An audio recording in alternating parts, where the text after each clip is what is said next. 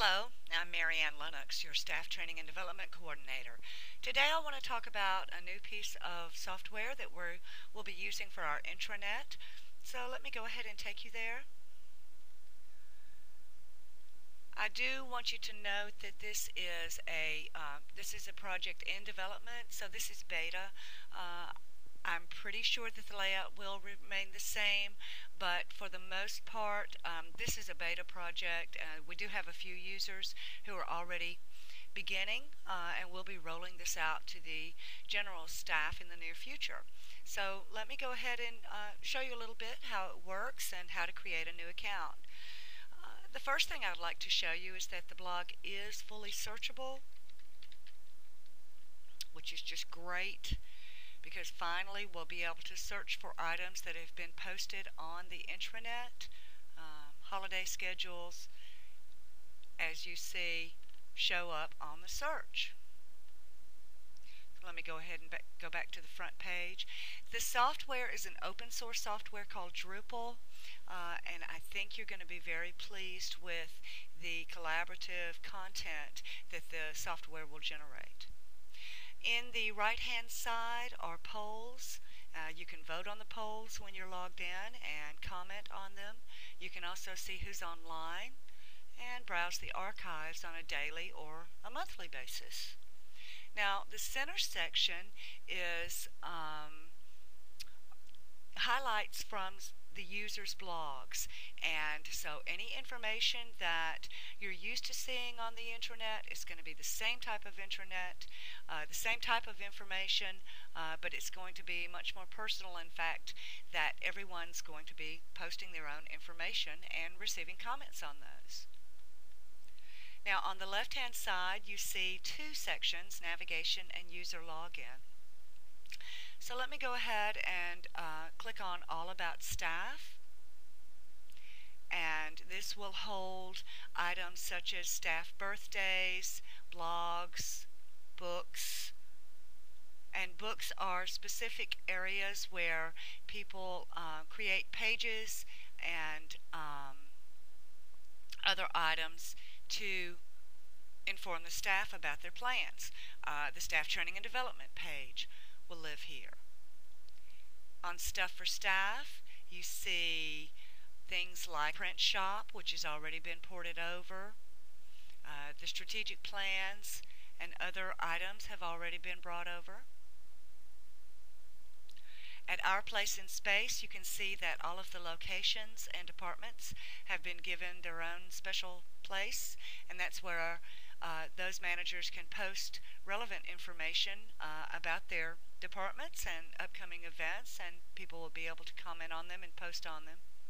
Team Space is a place where the committees and specific work groups will have a working evolutionary document from which to refer back to.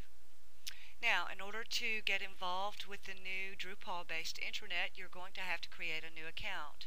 So let's go ahead and do that by clicking on Create New Account.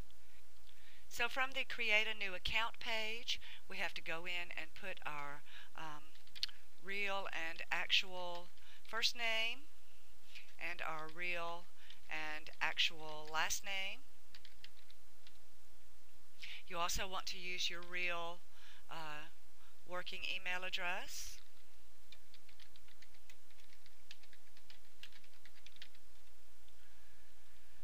Now, the only things that are absolutely necessary at this point are the items that are noted with a red asterisk. You do need to put your birthday in.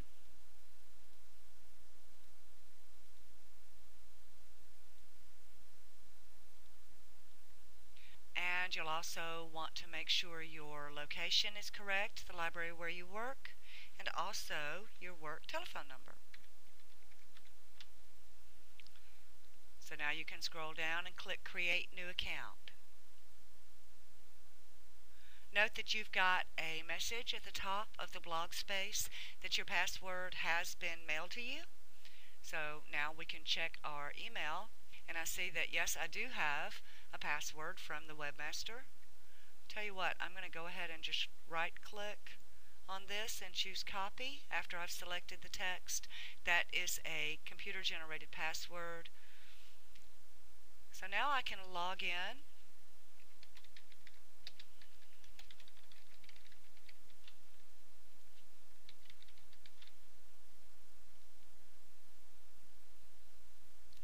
And note that once you log in, the links change in the menu bar. Also, your name is displayed at the top.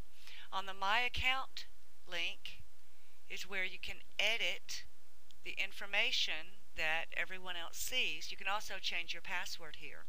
You can upload a picture or an avatar, your virtual face on the internet. You can add a signature.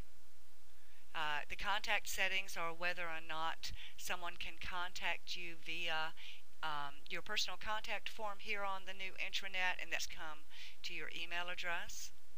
If you click on the More About Me link, you have more information that you can add.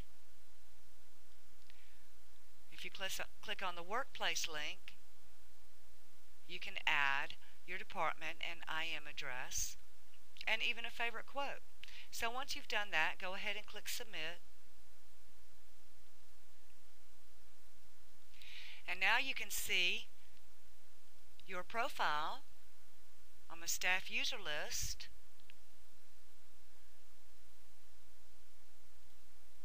and how it looks to the rest of the staff. And now that you're logged in, you're able to comment and vote in polls. So, I hope you explore the new intranet and add some content. Our next screencast will be about creating a blog post. Please feel free to let me know if you have any questions, and I look forward to hearing from you soon.